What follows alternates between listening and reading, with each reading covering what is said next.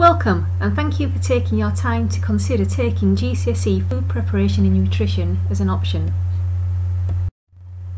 Why should I study GCSE Food Preparation and Nutrition? The GCSE in Food Preparation and Nutrition is an exciting and creative course which focuses on practical cooking skills to ensure students develop a thorough understanding of nutrition, food provenance and the working characteristics of food. At its heart, this qualification focuses on nurturing students' practical cookery skills while giving them a strong understanding of nutrition and food science. The following topics will be studied during the course: food preparation skills, food, nutrition and health, food safety, food science, food provenance and food choice. During the course, you will be given the opportunity to practice a wide range of skills, along with having a greater understanding of nutrition, the science behind the food as a material, and the wider environmental aspects associated with food. How will I be assessed?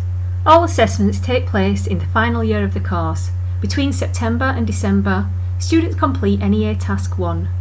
This is a non-examination assessment based around a food science investigation lasting approximately 10 hours and is equivalent to 15% of the overall GCSE.